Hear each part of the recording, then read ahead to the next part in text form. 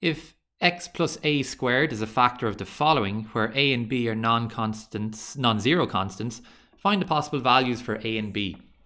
The key word here is the factor, and we know a factor is when a number divides into another number. So 2 is a factor of 12 because we have a remainder of 0. So that's the approach we're going to have here. So what we're going to do is we're going to divide x plus a all to be squared into our 10x cubed plus 21ax squared plus 20abx plus 25a. So that's the aim here, and we should get a remainder of 0. First thing I'm going to do though is I'm going to deal with this x plus a all to be squared. So I'm going to square that out, and a square means you multiply it by itself. So it's x plus a by x plus a. So that's the first thing I'm going to do, and I'm going to take the first term multiplied by the second bracket, second term multiplied by the second bracket. Multiplying in my brackets then, I'm getting x squared plus ax plus ax plus a squared. So that's giving me a final expression of x squared, and I have 2ax squared plus a squared. So that's my expression when I multiply out the square. Now I'm actually going to come back and divide that in. So I'm dividing now x squared plus 2ax plus a squared into my 10x cubed.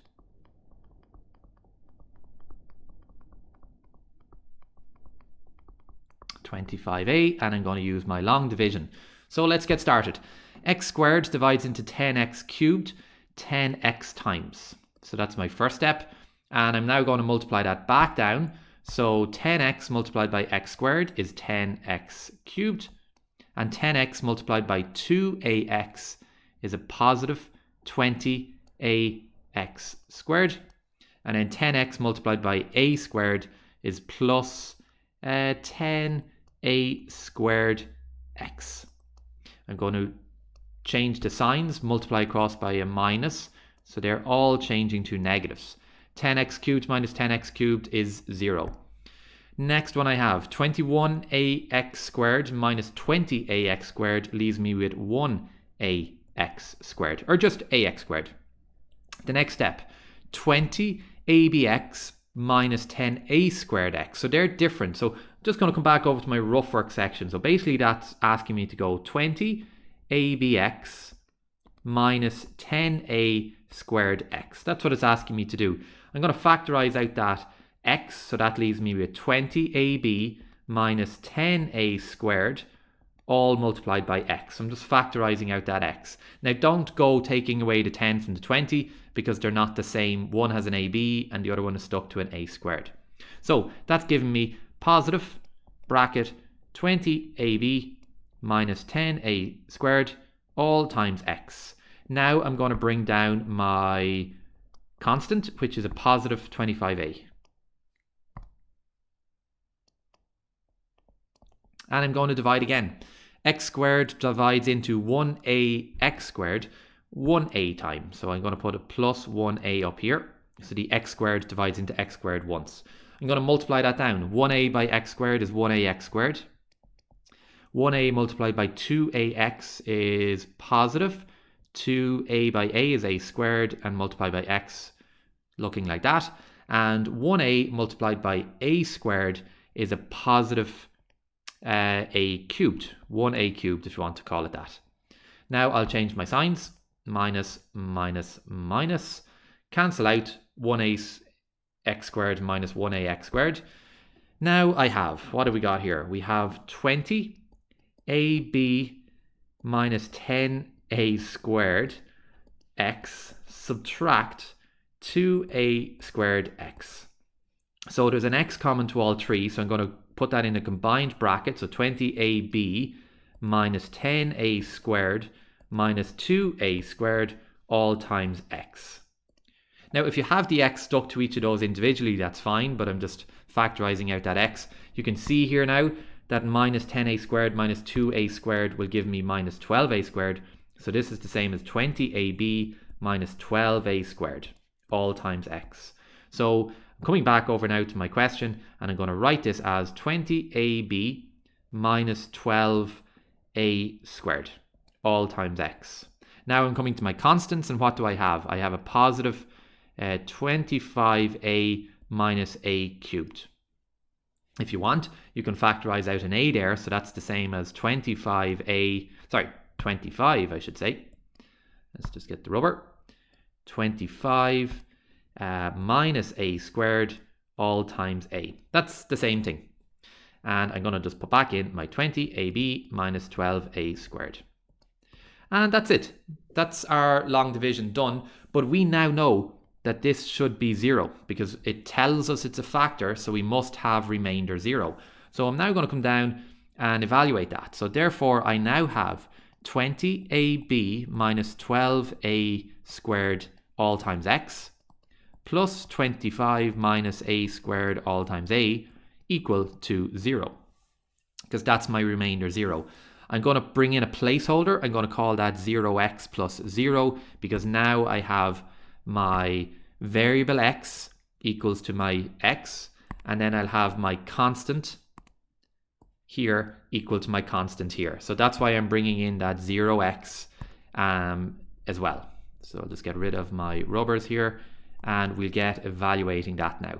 So matching up the x's. So let's start with the x's. What do we have? We have 20ab minus 12a squared times x is equal to 0x. So that's what I have on my x's. And then on my constants, I have 25 minus a squared all times a is equal to 0. So now we just basically have to solve for a and b. So let's see what we have. So on the left here, I can already cancel out those x's because they're common to both sides. So I have 20ab minus 12a squared is equal to 0. Bit difficult to solve for that because I have my two variables a and b. Let's come over to the one on the right, the constants.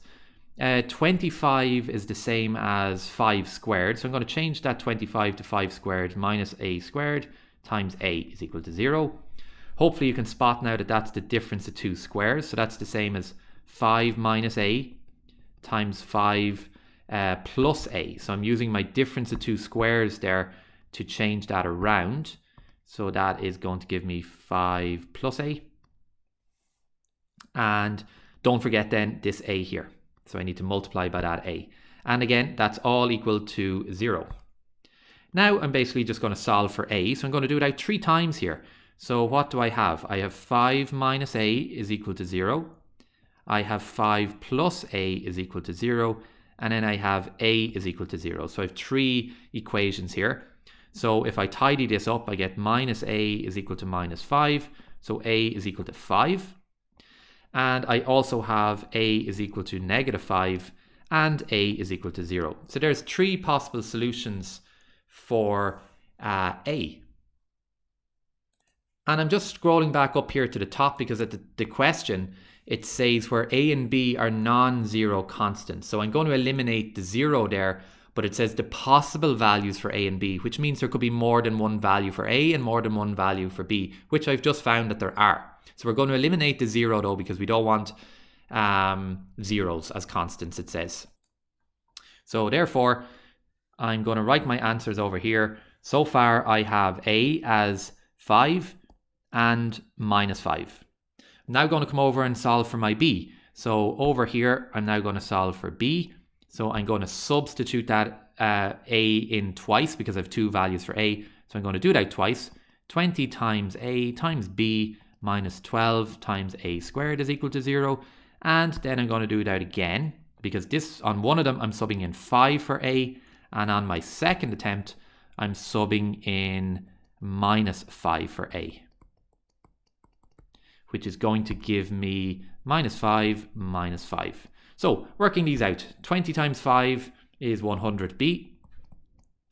12 times 5 squared is 25. 12, 25.